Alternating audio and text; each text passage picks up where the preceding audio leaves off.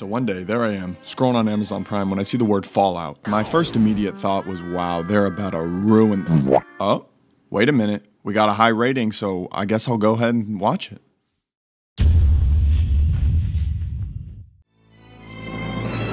Holy shitballs. This was the greatest video game adaptation I had ever seen. The characters were likable and had depth, emotion, and motives. They were equally funny as well as badass moments throughout the entire show. You want to make my cock explode now? And without rambling too much past that, the last episode ties it all together into a perfect bow. But one thing remained constant throughout the entire show: the frothing need to play Fallout again.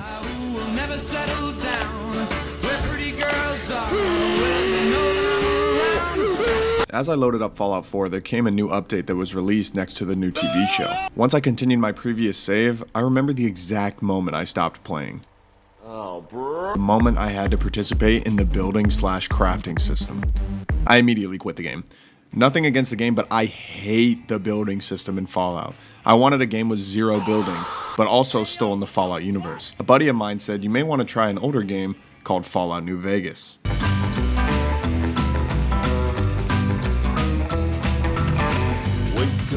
Job at the bell, no sweat, now I'm feeling swell. Gee golly, it's a beautiful day. So I started making this video after my first playthrough of New Vegas. I went the wild card route, which seemed like the best option. Fuck now, Benny! You're fucked now, Benny! Which was basically kill everybody and take over New Vegas for myself. Other than let some courier walk the wasteland, fuck talk to me like that. All my GTA 5 Death Wish enjoyers would also agree this is the best option. Once I finished the game, I found I had much more fun and enjoyment than in Fallout 4. Mostly because I prefer the massive amounts of dialogue over the lame building mechanics that were in Fallout 4. But I can truly say that this game is an absolute masterpiece. By the powers invested in me. There are absolutely no rules in the wasteland except do not go north from Good Springs and harness the power of the atomic bomb whenever you can. If you don't like the Questron, just blow them up. Don't like the character? Just blow them up. You like a character a lot?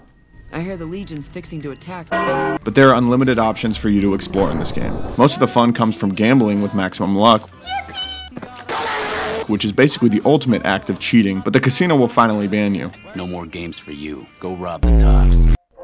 Or you can enjoy helping the smaller folk around New Vegas prosper and thrive. Basically your ultimate playground.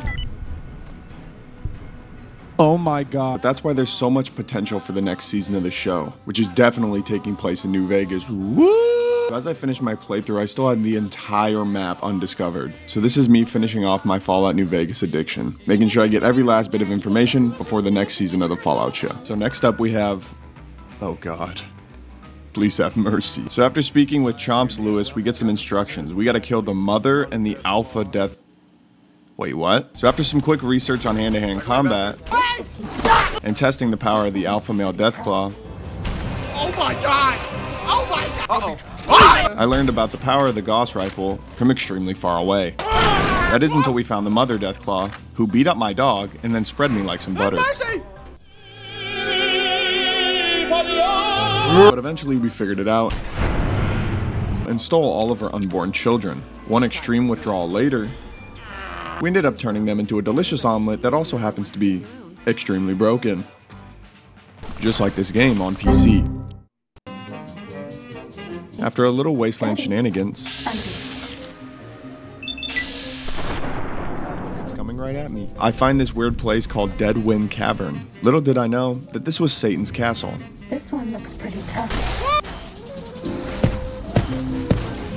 After getting my butter spread again, and again, and again, I finally decided that I will return to this later. I decided to continue my Easter egg hunt for Red Lucy. Bring me a dozen fire gecko eggs. Making sure to bring justice wherever I went. Got nothing to say to you. We steal the fire gecko eggs. We go and get our reward as well as our next quest, the Night Stalker eggs. One quick gambling break later. Oh my god. We find Jimmy's well as Jimmy himself. So on the way to the quest, we find the Brotherhood safe house, one in which I have a key for from previously helping them. Only to then see a man phase out of existence, we also find out this Brotherhood soldier just happens to have a weapon. What's that? After a test of strength of his skull, twice, we finally make it to the Night Stalker cave. Turns out these little guys are pretty cute. So cute. Evaporate. Anyway, we steal the eggs, and on the way out I find a gate. And with my ultra survival instincts, I miss this blatant wire. And get sent to the moon. Oh my god. Another cat-crushing adventure later, this time increasing my brain wrinkles enough to disarm the trap first, and then getting paid handsomely for our diligence. 7,000. We return again to receive our payment, where we are then assigned another quest to gather Cazador eggs in Red Rock, the place that houses the dumb haircut tribe. Checking in with our drug dealer before continuing, remember this later, I then spend the next 20 minutes learning the art of walking up a hill, until I realize there's a completely different path to get up the hill, to then of course, come across another hill that makes me forget everything I just learned. The exterminator in me allows my unlimited hollow point rounds to crush bugs, and near the eggs at the end, we find our very own Fat Man that is completely useless to me. We continue on our journey and steal the buggy eggs, returning yet again to give Lady Red the eggs and get our final quest. Are you fucking kidding me? Our suffering earlier actually helps with this method as all the Deathclaws are already dead, earning us a new LMG as well as the eggs of gold. Returning to the sounds of trumpets and cheers, we are now known as the greatest hunter. Greatest poon hunter, that is. My mind's been thinking. We get invited into her chambers, and we also collect a perk that encourages boxing Deathclaws. After getting some quality rest time. Then meet the happiest crucifixion victim ever. Hello.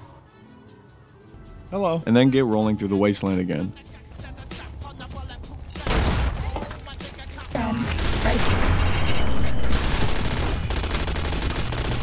You have had enough? Have you had enough?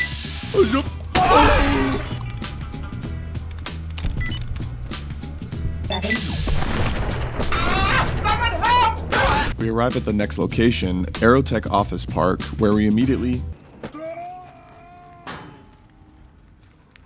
steal all of their vital medical supplies. The captain of the town assigned me 2 quests, find the missing townspeople, and snitch on Keith. A couple skill checks later, and we immediately tell on Keith. Drugs and crooked gambling? Helping to bring some law-abiding justice in the lawless wasteland. That's right. She left your worthless stinking ass.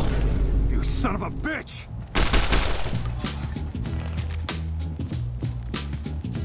Did you know the strip's all stirred up lately? Hello. We then start on the missing persons case. I don't know a thing about no missing refugees from that Aerotech camp. Go cry to somebody else. Yeah, well, I must have heard rumors. And, fuck you. Collect the obvious evidence, and then we confront the This cons. bastard got your book. He got your book. Problem solved. Fast forward to the NCR camp McCarran, we are looking for a mole that's sabotaging the camp. Also described by the prisoner of war. Learning that he is transmitting from the control tower at 1 AM, we soon enough spot the culprit going into the tower. And with maximum stealth, we eavesdrop, disarming the bomb that the rat set to blow up our friends. One important thing was to get the coolest armor in the game, which allowed me to be truly unstoppable. Colonel Goober reporting for duty. While I smoke sleeping powder gangers. It also unlocked a new special version of VATS. Sorry, pal. You like the sight of your own blood? Please stop, sir. Overall, I actually loved this game, and I really want to continue until I have 100% the game with all the little side quests. So if you enjoyed the video, please like and subscribe. It took me quite a while, and part 2 coming soon.